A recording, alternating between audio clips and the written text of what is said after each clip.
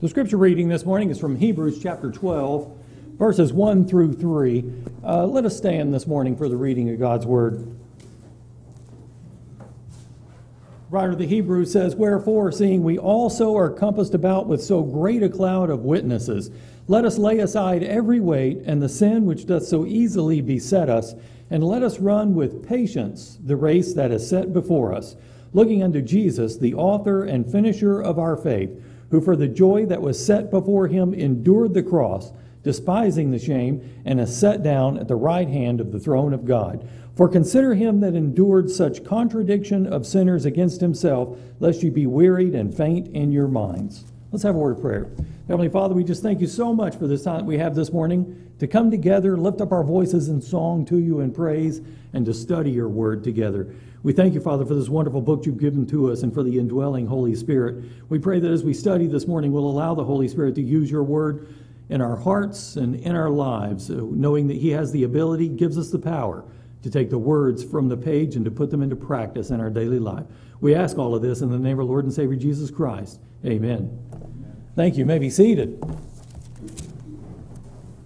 There's a legendary tale about the late Bear Bryant, who coached at Texas A&M before he took the head coaching job at the University of Alabama. In a game against Alabama in 1957 in Alabama, Texas was actually winning late in the game. Bryant told the quarterback, Roddy Osborne, under no circumstances was he to pass the ball. Just run the ball, and if it came to fourth down, then punt it away. It was a tight game, a slow-scoring game of field position. Roddy also happened to be the punter. Well, what happened? Against all instructions, Roddy actually passed the ball to an open receiver. Only problem was, he wasn't quite so open. A defender came darting out of nowhere and intercepted the ball. That player's name was Donnie Stone, the fastest player on Alabama's team. And he had nothing between him and the end zone but open field. However, Roddy, one of the slowest guys on the A&M team at the time, actually caught Donnie, run him down, and tackled him. A&M held on to the lead and won the game.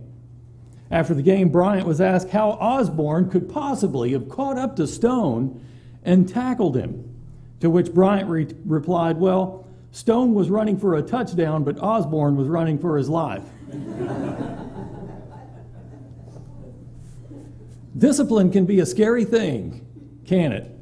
No one likes to suffer discipline. Not a college football player, not a little kid, hey, not even us as full-grown, full-age adults do we like discipline even now. It's not pleasant. You know, as the children of God, we should also fear God's discipline. The writer of the Hebrews is going to talk more about God's discipline in the passage we're going to look at next week.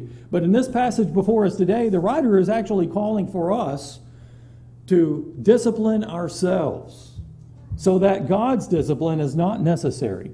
First of all, the writer challenges us to take a stand. Oh, I had a remote here somewhere. There it is. The writer challenges us to take a stand. In verse 1, he says, "Wherefore, seeing we also are compassed about with so great a cloud of witnesses." The NIV renders it this way: "Therefore, since we are surrounded with such a great cloud of witnesses." Various translations, they render it wherefore or therefore, and that points backward to what we looked at last week in chapter 11.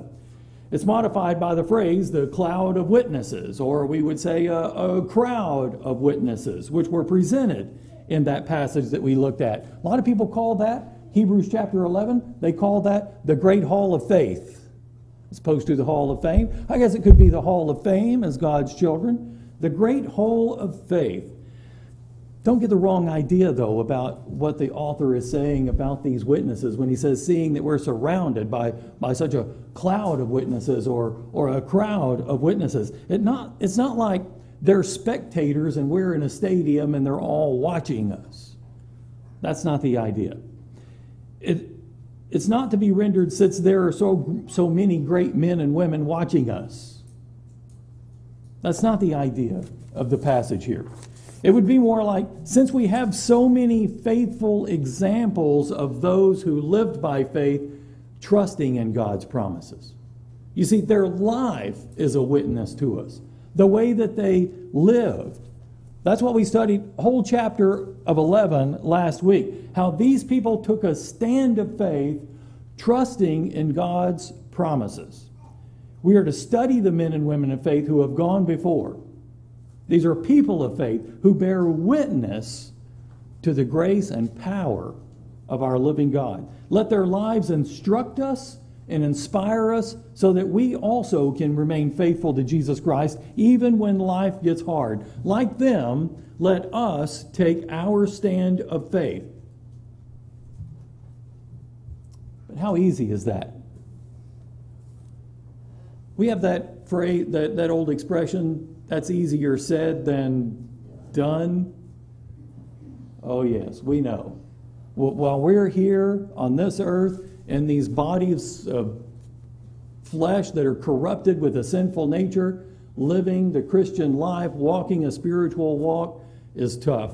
We know it's a struggle. You know, as we looked back last week in chapter 11 at all of those examples of lives lived by faith, we could also go back in the scriptures for many, if not most of them, and find their struggles, where they struggled. And we know it's true with us. The writer says, let us lay aside every weight and the sin which does so easily beset us, and let us run with patience the race that is set before us. The Christian life here is described as a race. It's described as running. Let us run this race. I put on a little bit of weight. I know you've been kind. You haven't said how many Dr. Peppers I've been drinking or that I need to lay off. I know I need to lose some weight. Lately, anytime I hear the word run, my pulse quickens, my breathing picks up pace, my calves start to twitch, and I think, what's on TV right now? For most of us, running just doesn't sound like a fun thing to do. There are some people that they love to run. I think something's wrong with them. That's not from the Word of God. That's just me personally. Running can be good for us, though, right?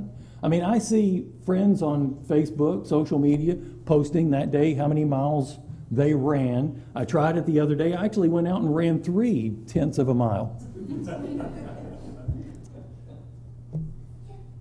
The Apostle Paul, in his writings, also likened the spiritual walk, the Christian life that we are called to live, as a race that is to be run. In 1 Corinthians chapter 9 and verse 24, the Apostle Paul said, do you not know that all that run in a race run, all the runners run, but only one gets the prize? And he said, run in such a way as to get the prize. Like, run in such a way that there's only one prize to be given. That's the way we are challenged to live our Christian life. To live a faithful life, a life of faith that is such a great testimony that our lives speak of God and our Savior, our Lord Jesus Christ, more so than the other people around us. Now, that's not, we're called to compare ourselves to one another. That's not at all what the Apostle Paul was saying. He's just challenging you personally to live your life that way, to have that much faith in God and the way that you live your life, that you are a shining example of how it's to be done. The writer here in Hebrews says, let us run with endurance the race that's laid out before us. God has laid out a course, a race for every believer in our life. Your race is not mine. Mine's not yours. We all have this race that we are to run, this Christian walk, this life of faith, but when it comes down to what we are to do in our life, each individual has their own unique path that God has set out for them. We're not all called to do the same thing. We're not all given the same gift by the Holy Spirit of God to serve the body of Christ. But whatever your gift is, you are called to use it. to run this race, your race, whatever it is that God has laid out for you, so that in the end, you will have persevered. It will be said of you that you finished your particular race well. He says, run with patience. Run with endurance. In other words, this isn't a quick thing. This isn't the 40-yard dash, keeping the sports analogy that runs all through this. This is something that we're in for the long haul, this Christian walk, this life of faith. Run it with endurance. The picture is that of an athletic contest, much like the Olympic Games. We were to go back to 1 Corinthians 9. Paul said more than just about a runner there. He also talked about a boxer. And here again, it's a runner. There's a course that's been laid out. These Hebrews that he's writing to, they were the contestants in this race. They could see the formidable length of the course that lay ahead of them, the obstacles that were in their way, the hindrances, the steep grades all along the way, and many of them were ready to withdraw from that race. And the writer writes to them to encourage them, to challenge them not to do that, to continue on, to run their race, even though, yes, it's a struggle. He encourages them to press on, to run with endurance. In the King James, it says, let us run with patience the race that's set before us. That phrase that's translated there, run with patience in the King James, it can also variously be translated to remain under or to bear up under. So you get the idea that there is some conflict there. There is the element of struggle. It does include some hardship and some suffering on our part. In Philippians chapter 1 and verse 29, the Apostle Paul said, "For it's been granted to you on behalf of Christ not only to believe in him, but also to suffer for him." We are called to suffer on behalf of Christ. So how do we do that? How do we run this race well in the struggle of life? The author gives us some pointers right away in that first verse. First of all, he says, let us lay aside the weights. Let us lay aside every weight. If someone's serious about going out for a run, what do they look like? I mean, how can you tell? If you see somebody wearing big, heavy steel-toe boots and jeans and a thick overcoat, does that look like someone that's getting ready to go out and run to you? That person can run. They're just not going to be a very good runner with all of those things on them, weighing them down. You see, there's nothing wrong with those things in and of themselves. But if you're going to run, we recognize automatically that's going to be a hindrance to that person's ability to run.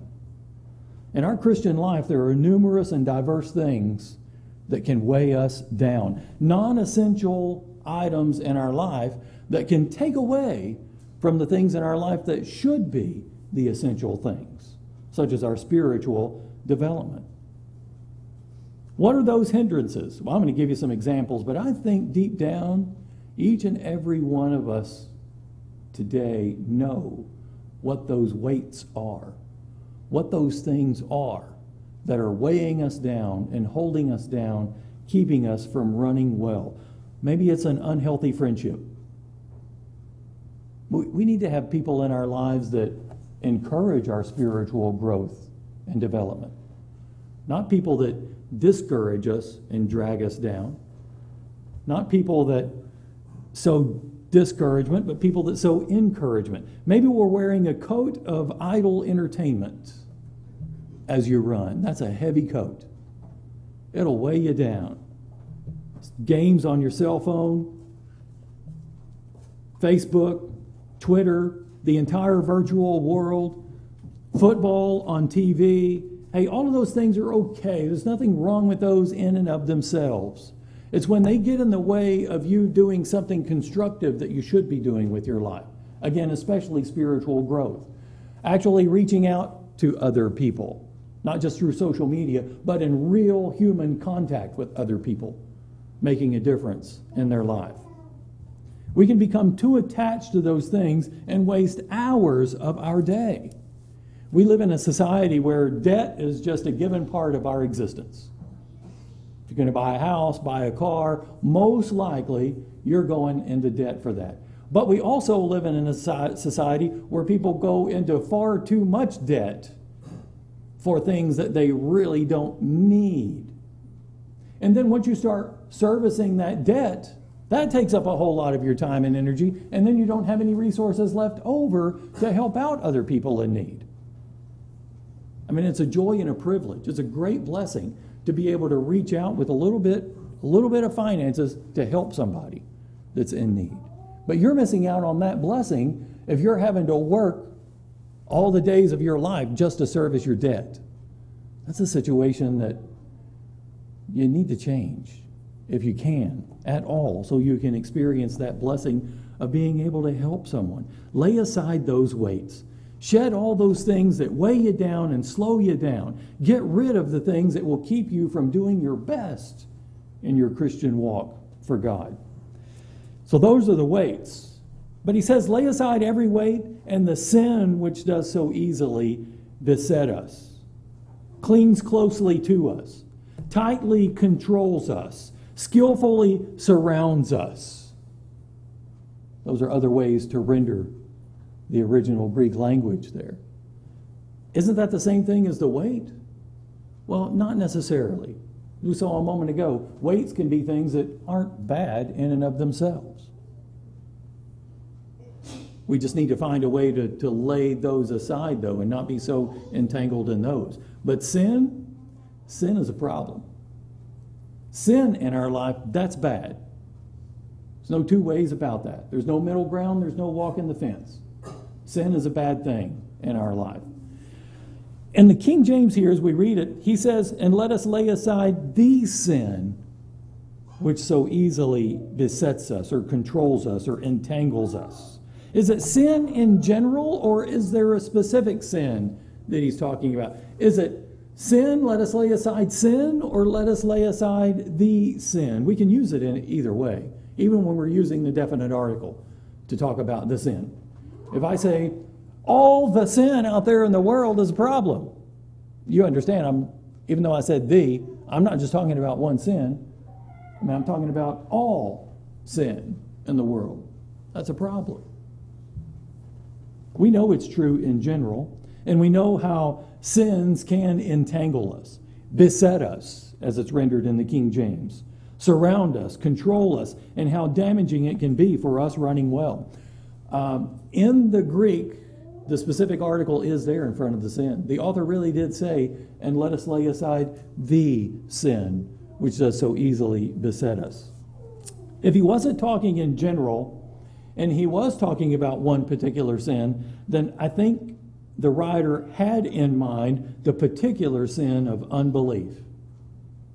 Because last chapter we saw all of these examples of faith, of lives of faith, people who lived by faith. When you have faith, when you believe, you can be certain of things that other people are not so certain about. When you believe, you can see things that other people cannot see. So plain to you what you see and what's happening around you, but others can't see that.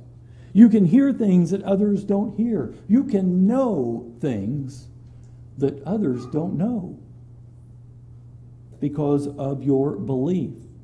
And because of all of that, you can also do what others cannot do if you truly believe, if you have faith, if you trust in God. When you believe God, you can run your race well. But when you don't believe, man, if you have the sin of unbelief in your life, it's going to be very easy for you to get tripped up, tangled, beset by the sins so that you stop moving forward and stop growing spiritually. The writer says, let us do this. Let us get rid of these weights. Let us set aside the weights and the sin. Get rid of it so we can run this race with patience, with endurance. that's set before us. Notice he says, let us do that. Do you hear the voluntary nature of it in there? Since we have such a great cloud of witnesses that show us what a life of faith can do, then let us also continue on. Get rid of weights and sins.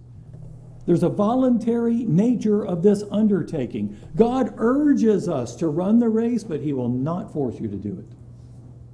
He won't.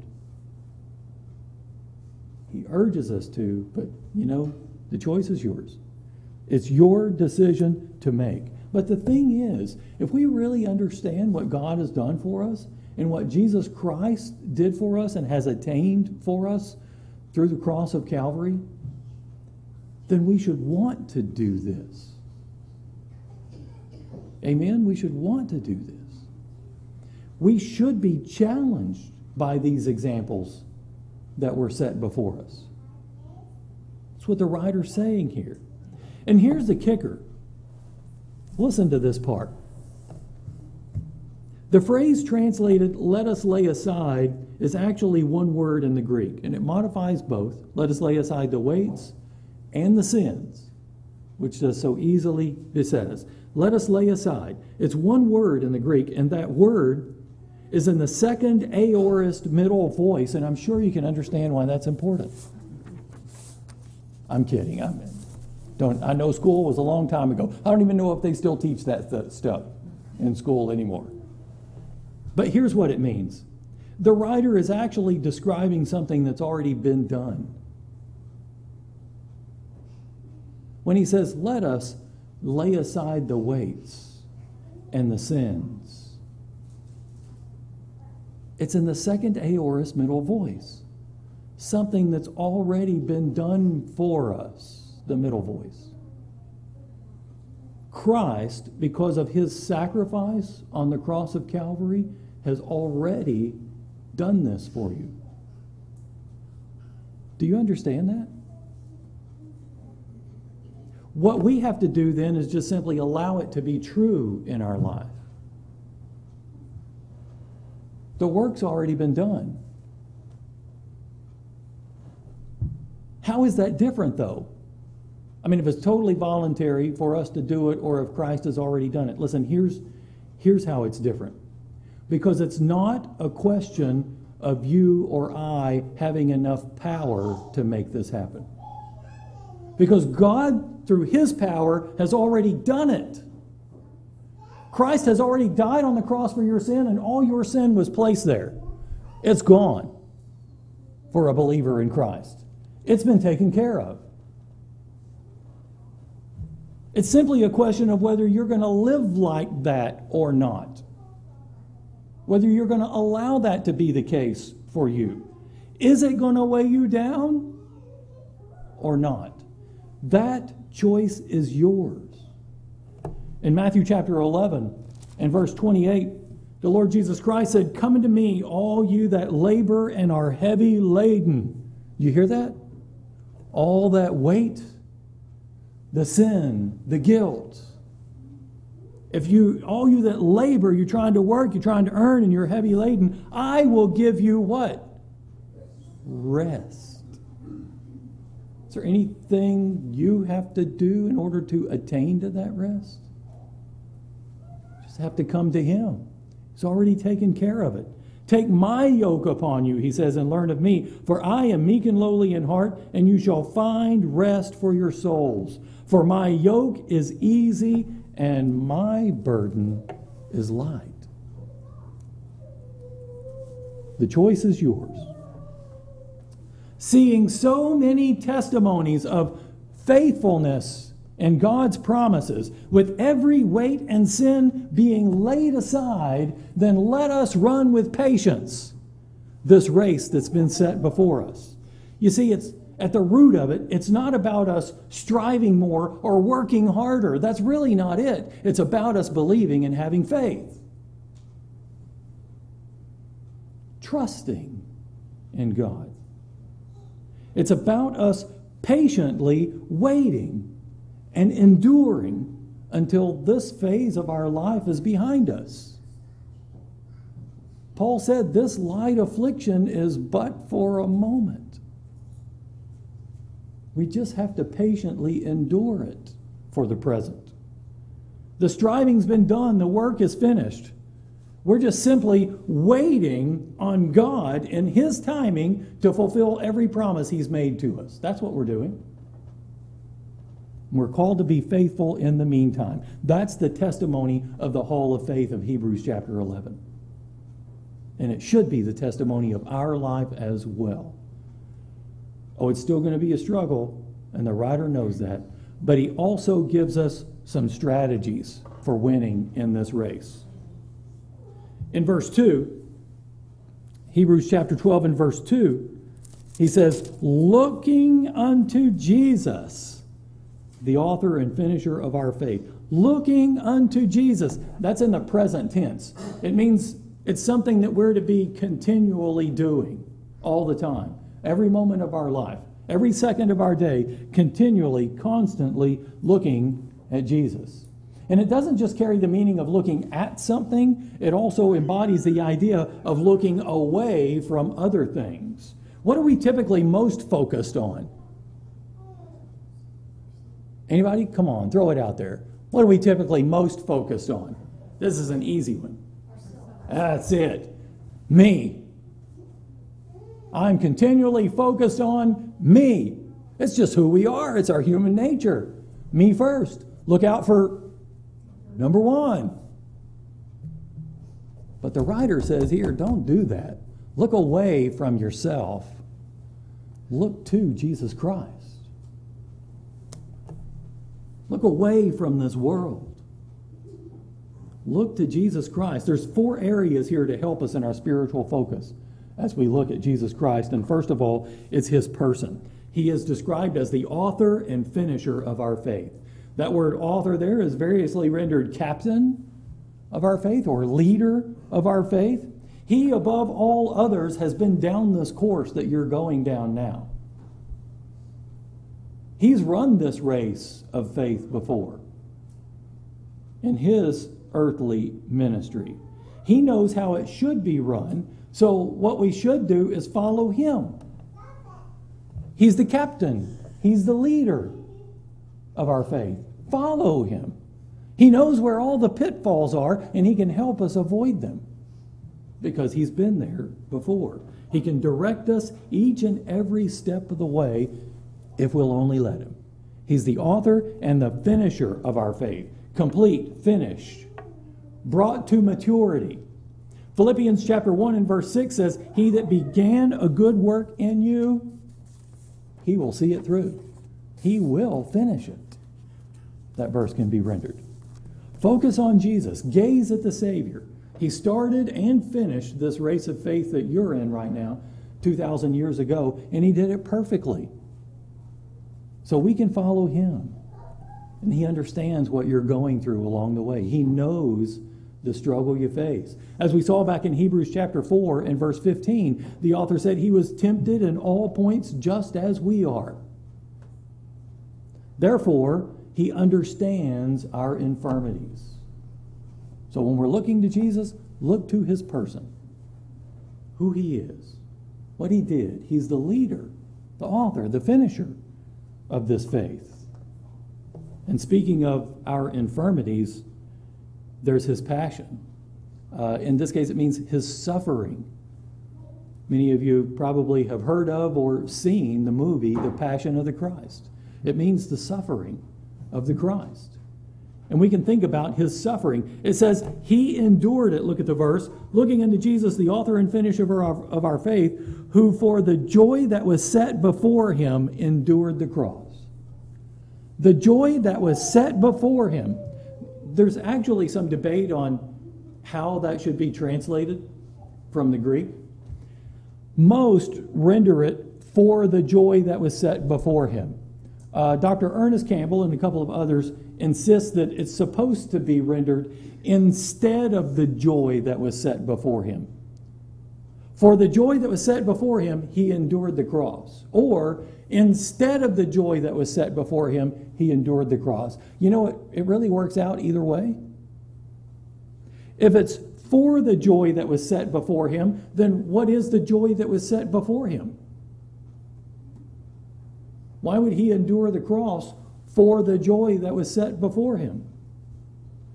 We could give a long answer, but I'm going to give you the short answer this morning. It was the prospect of having unbroken fellowship with redeemed mankind. That was the joy that he was looking forward to. When our path of salvation would be finished. He's the finisher of our faith.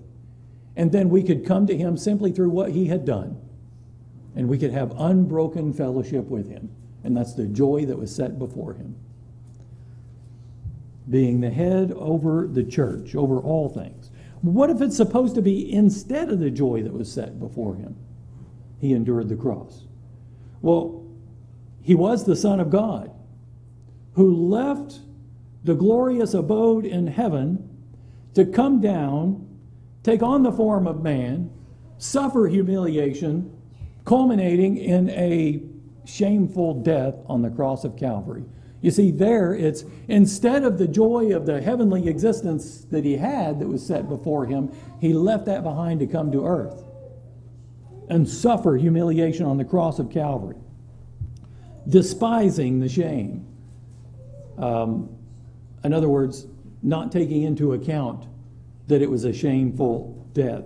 But if we look at it from that viewpoint, why would he do that? If it's instead of the joy he came to earth and suffered all these things, why would he do all of that stuff? The answer is the same. For the prospect of having unbroken fellowship with mankind. So whether it's for the joy or instead of the joy, it's the same reason. It comes down to the same thing. The Son of God, co-equal with the Father, left the realms of heaven to come and take on human form, suffer and die on the cross of Calvary so he could have fellowship with you. Insert your name here. Each and every one of you. Each and every one of us. That's why he did it. A Muslim who had converted to Christianity had a friend who didn't believe, and that troubled his heart, and he would talk to that friend often about it. But that friend couldn't accept the idea that God would become a human being. And furthermore, born of a woman in such a dirty manner, coming to the earth in such a dirty manner, in a manger. And that God would take on this form and have to use the restroom, such as we do. I mean, all of those things just sound disgusting. They're a natural part of our human existence, but for a glorious God to come and voluntarily suffer such disgusting things, aren't all of these things beneath God? Well, he knew that the friend had a daughter. So he said, let's say that you're on your way to an important ceremony in your finest clothes and you see your daughter drowning in a pool of mud. What will you do? Will you let her drown so that you can continue to look dignified? Will you try to call for someone else to save her? Or would you jump in yourself and rescue her, even though it meant you would arrive at the ceremony covered in mud? And the friend said, she is my child. Of course I won't let her drown or call for someone else. I will jump in the mud and I will save her myself. And he said, if you, being a human, love your daughter so much that you are willing to lay aside your dignity to save her, how much more can we expect God, our loving Father, to lay aside his majesty to come and save us? What a wonderful illustration. God's willingness to despise the shame of becoming a man and endure the cross won over his friend that day, who finally understood God's love. I hope you do too. Hope you've accepted Jesus Christ as your Savior. We need to look to him to run well. Focus on his person, his passion, his suffering, and his position. The writer says at the end of verse 2 that he is set down at the right hand of the throne of God. He suffered the humiliation of becoming human, endured the cross, was buried in a borrowed tomb, but guess what? That's not the end of the story. He rose again the third day and ascended into heaven. Marines train for assaults. Specific group of them, commandos. The theory of the commando raid is that it has to capture the element of surprise, done as quickly and as silently as possible on the area where there's the least defenses. That's where the point of attack is least expected. And most often, that is near a cliff. You know how they do it. They come up to the cliff, they shoot a grapnel hook up on top of it with a rope, a line, and then they pull on that until it snags on something up there, and then one person will climb up that rope with a heavier rope trailing behind them. But one Marine will climb up that rope, get to the top, fasten the heavier rope to something secure, and then give the rope 2 tugs. That means for everyone else below, when they feel those 2 tugs, that they can all pile on that rope and climb up so that they can make the assault. That's the picture of what we have here in Jesus Christ in Hebrews 12:2. He's the founder and finisher of our faith. He blazed the trail all the way to the top, and he invites us to follow him with full confidence, totally secure in the path that he's opened up for us. Because Jesus opened up the way, you too can endure your cross with confidence, whatever it is, whatever your path of suffering is that God has laid out for you. You can bear whatever the shame is, all the way to the joy that awaits and our heavenly reward. If you want to finish your life well, look to Jesus as the Savior. And also look to him as our example. Finally, his pattern in verse 3. It says, "For consider him that endured such contradiction of sinners." In other words, they talked against him, against himself, lest you be wearied and faint in your minds. Consider him. Literally, that means to consider well, or to carefully consider, to truly think about it, to really ponder it. What Jesus Christ went through. Turn back to Isaiah chapter 53. In Isaiah chapter 53, we have the picture of the cross. A couple of times now, the writer has mentioned the shame endured on the cross, how he suffered. In Isaiah chapter 53, starting with verse 4, the Holy Spirit speaking through Isaiah here says, "Surely he has borne our griefs and carried our sorrows, yet we did esteem him stricken, smitten of God, and afflicted. But he was wounded for our transgressions. He was bruised for our iniquities. The chastisement of our peace was upon him, and with his stripes we are healed. All we like sheep have gone astray. We have turned everyone to his own way. And the Lord hath laid on him," that is, on Jesus, "the iniquity of us all. He was oppressed, he was afflicted, yet he opened not his mouth. He is brought as a lamb to the slaughter, and as a sheep before his shearers is dumb, so he opened not his mouth." He suffered so much. Shame and reproach, even the shameful death of a criminal's cross, but it would not stop him. It would not. His love for us was too great. There's a similar passage in Philippians chapter 2. Turn with me there. Philippians chapter 2, starting with verse 5. There was some contention in the church at Philippi, and the people needed to be a little more humble. Well, consider how humble the Lord Jesus Christ was to leave his glorious abode in heaven to come down and take upon himself the form of a human. So Paul says in Philippians chapter 2 and verse 5, "Let this mind be in you, which also was in Christ Jesus, a mind of humbleness, who being in the form of God thought it not robbery to be equal with God, but made himself of no reputation, and took upon him the form of a servant, and was made in the likeness of men. And being found in fashion as a man, he humbled himself, and became obedient unto death, even the death of the cross. A shameful, humiliating death, but he endured it. And we are called to do the same. We are called to endure whatever life throws at us. Suffering, affliction, trial, pain, sorrow. Endure it with faith, just as the Lord Jesus Christ did. He is our pattern that we are to follow. American Joey Lee entered a 150-mile marathon that would stretch over 7 days across the Sahara Desert in Morocco. By day 4, many runners had given up.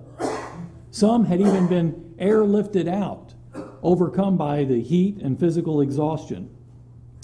On that very day, day 4, Joey's shoes got so hot that the air pockets in the soles blew out, giving him no more cushion as he ran, but he pressed on. With blistered feet, eyes burning from the sand and the sweat, temperatures over 100 degrees, Joey was exhausted, but he still pressed on. And at the end of the 7th day, he finished the race. Despite the physical toll that it took on his body, he endured. He pressed through. Because you see, Joey was running the race in honor of his wife, who a little over a year before that had died of cancer. After that, he was asked how he was able to keep going under such hardship. And he replied, "I just thought of my wife, Allison, and I told myself that this is nothing compared to what she went through." The suffering of our Savior should be just as real to us. Whatever we're going through, it's nothing compared to what Jesus Christ endured for us. It's nothing compared to the shame that he suffered. The glorious God of creation being spat upon and beaten by those he created, suffering a shameful death on the cross of Calvary. The writer says to keep this in mind, lest you be weary and faint in your minds.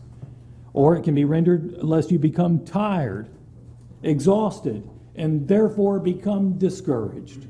We are to set our eyes on Jesus Christ, what he did for us, what he endured on our behalf, how he never wavered, and is right now at the right hand of God waiting for us. He's blazed the trail, and our path in him is safe and secure. In that, we can be encouraged, invigorated. Let us be able to say with the Apostle Paul, who said in 2 Timothy chapter 4 and verse 7, "I have fought a good fight. I have finished my course." See, there's that race again. The course laid out before us. I have kept the faith. I'll close with the words that you sang just a bit ago. The words of Helen Lamel, who also wrote the music for it. "O soul, are you weary and troubled? No light in the darkness you see? There's light for a look at the Savior, and life more abundant and free. Turn your eyes upon Jesus. Look full in his wonderful face, and the things of earth will grow strangely dim in the light of his glory and grace." Let's have a word of prayer. Dear Heavenly Father, we just thank you so much again for this time that we've had this morning.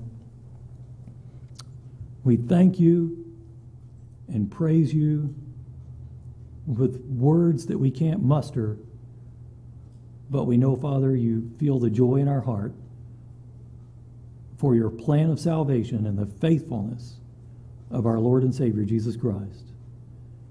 We're thankful for these glimpses of lives of faith in Hebrews chapter 11 and all throughout the Scriptures. And also, Father, those that we've known personally in our own lives. who lived lives of unwavering faith. We are challenged by them. I just pray that we do heed the challenge from the Holy Spirit in our daily life and the power that he strives to give to us if we will only accept it, to lay aside the weights and distractions and cares and concerns that can weigh us down, and most of all, the sin which so much displeases you. We pray that we listen to his guidance and not grieve him as he follows us in our daily life. Father, we're thankful, so grateful, so humbled that you use us. Just pray that the magnitude of that truly impacts our heart as it should, that we are the ambassador of our Lord and Savior Jesus Christ. We are your children who have been called to give testimony to your love in the world around us. I just pray, Father, that our lives prove that out to be true for your glory and for the sake of the name of our Lord and Savior Jesus Christ. It's in his name that we pray. Amen.